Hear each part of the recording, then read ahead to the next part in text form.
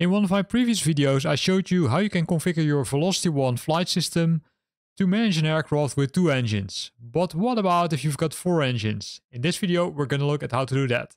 Let's roll the intro and then let's look at how to do that.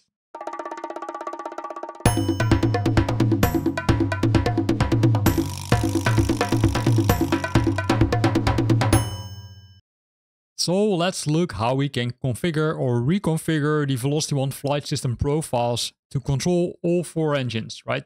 Both on the left and on the right side. And there are 2 options.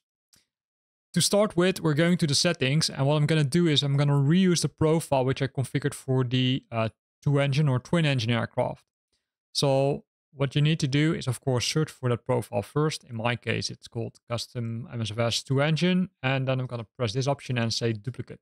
Now, if you don't have this profile or didn't watch my previous video about how to do that, you can still watch it because it should appear now on the top where you can have a look at that video. So you're at least, I would say, in sync where we are currently. So custom MSFS, 4 engines.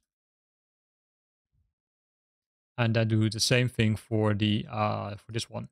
It's not strictly necessary to do it here because if you would only change the airplane's controls, that should be enough because it are airplane controls, right? It's nothing else. It's not, say, to control the, for example, the views or something else.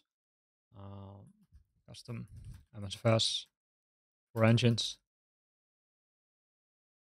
And type it correctly. And again, don't select these buttons unless you want to use these configurations as the default or you want to apply to all the aircrafts, which I don't think you want to do.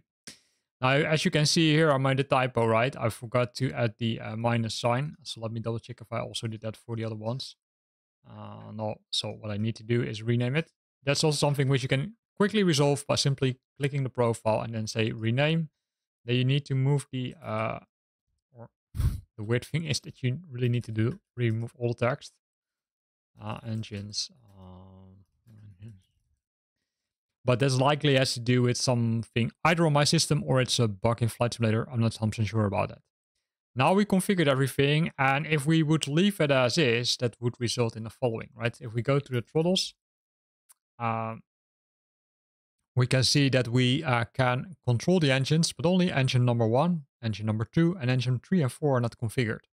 So one of the options is to use leveler number 2, which you can see in the top of the screen, for both a throttle 1 axis, but also for throttle number 2 axis. So I'm going to change it, right? I'm going to say, move it over.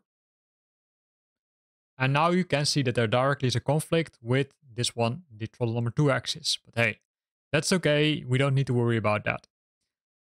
The same thing can be done for throttle number 3. However, we're going to use leveler number 3, right? Makes it most sense. And we're going to do the same thing for throttle axis number 4. Also do the same thing. So once you're done, you can, of course, go back to the aircraft and then look inside to see, okay, hey, does it work? Well, let's see. This one works, but you can see it moves 2 engines together. And the other one also moves 2 engines together. However, we've got the advantage that we can still, let's say, move around the flaps, right? That's, I would say, the advantage of this setup. But what if you want to make this a little bit different? For example, think of a scenario where you really want to control all 4 engines individually. That also can be done. To do that, we're going to go back to the settings. And in the settings, we're going to go again to controls. And then we're going to search for throttle. Right? Different compared to what we did earlier. Then we're going to reconfigure throttle 1 axis to the left leveler, as you can see in the top of the screen. Leveler number 2 for this engine. It shouldn't be required because it's already set up correctly, but I'm just doing it, I would say, to be 100% sure. Throttle number 3 axis. And throttle number 4 axis.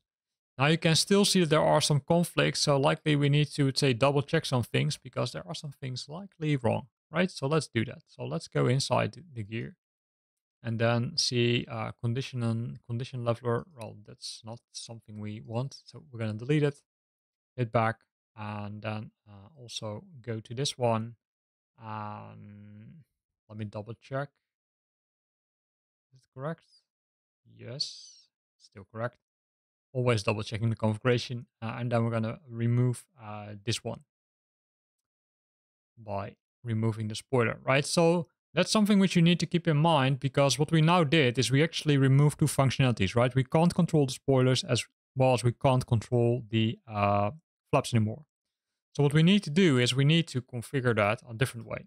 So what we're going to do is we're going to search for flaps. And in the flap section, you will see that nothing has been configured here. But what we could do is we could use the decrease and increase flaps. So let's use the decrease flaps, button number 7 and button number 8. But there's still some conflict, so let's resolve them. It's auto start engine, doesn't add any value, so we're going to remove it. And same one is for this. We're going to also say, hey, let's get rid of the engine auto stop.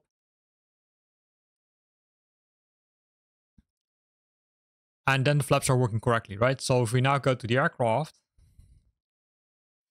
you can control each engine individually, 1, 2, 3, 4, and you can control the flaps using the other buttons, right? Here you can see. And it depends on if you want to have button number 7 to decrease the flaps and button number 8 to decrease the flaps. It really depends on what you prefer to have. But now we still have an issue, right? Because we don't have those spoilers configured. So let me show you a trick what you can do to mitigate that issue. So first of all, of course, you need to search for the spoilers. And there you will find the spoiler axis, but that's the one you don't need to change. What you need to change is you need to increment and decrement the spoilers. So what you could do in this scenario is press 2 buttons. Yes, 2 buttons. Because it's also supported in Flight Simulator 2024. So I'm going to press this one, and then I'm going to press 2 buttons. To see which buttons I have used, this is the configuration, 3 and 5. But again, it's up to you what you prefer. And the same thing can be done for the other one, button number, 6 and 8. And this is how we can add additional functionality to our profiles. So what we done now is we kind of say, well, we corrected the configuration, but we still have the flexibility to move around 4 engines individually. That's really cool, right? Now, what do you think about some other options? Some other options are the following, right? We now use 2 buttons. But what if I would tell you you could even use 3 buttons or maybe even more to control, let's say, certain buttons? Because that's also possible. Let's have a look at how to do that. We're going to go again to the settings. And inside the settings, you can go to the controls again, and then you can find another option. So let's see, what would be useful? Well, for example, the propeller axis, right? The propeller axis, that's one thing which has been assigned in this case to L axis Y. But what if you don't want to use this one? Well, what you could do is in this scenario, you could say, okay, hey, the propeller axis, I want to use 3 buttons.